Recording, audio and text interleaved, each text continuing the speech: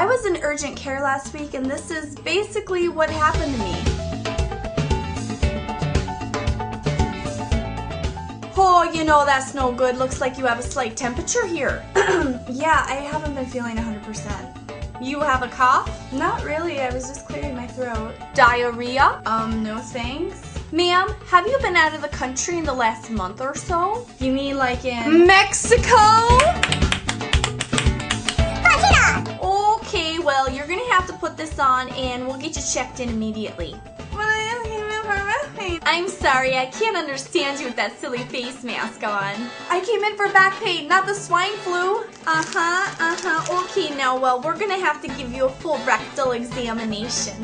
Muy bien! You betcha. So I really had to wear one of these while I was in the waiting room waiting for my name to be called.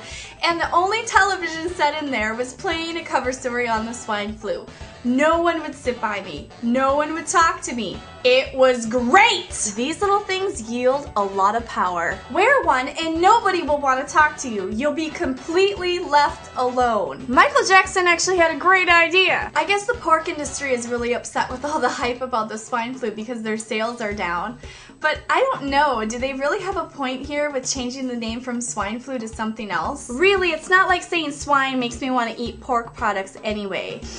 What smells so good, Mom? What are we having for dinner? Mommy's cooking up some swine tonight! Nah! First of all, the word swine is not that appetizing. And secondly, pairing it up with the word influenza or flu just makes me want to throw up all over myself and roll around on the floor and bread myself in Special K. I don't even know what that means. It's time for your rectal examination.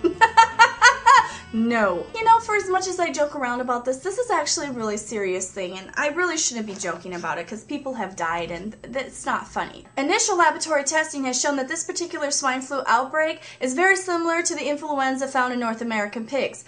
More testing was done and they found out they were wrong. This H1N1 has genes very similar to that of pigs found in Europe and Asia, and also has avian genes and human genes in it. Basically, a pig has the unfortunate ability to be infected by different viruses from different sources at the exact same time, i.e. bird influenza and human influenza. You've got bird, and you've got humans, and you've got a pig.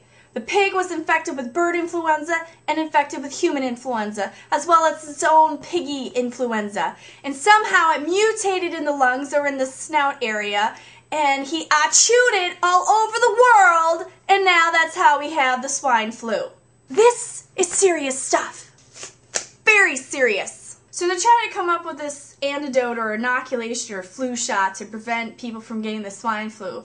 I'm sorry to play devil's advocate here, but this all happened in the 70s and more people ended up dying from the damn shot than they did from the flu itself. I don't know about you guys, but even if they do come up with a safe shot, I'm not gonna go get it. I'm just gonna drink some orange juice. Just stock up on some more OJ and call it good. You know, take my chances, live on the edge. And one last thing, let's not let the swine flu keep us from properly celebrating Cinco de Mayo because the 5th of May is so much cooler than the 6th of May. Mwah! Thanks for watching. Please subscribe. I don't go anywhere without my Hannah Montana hand sanitizer.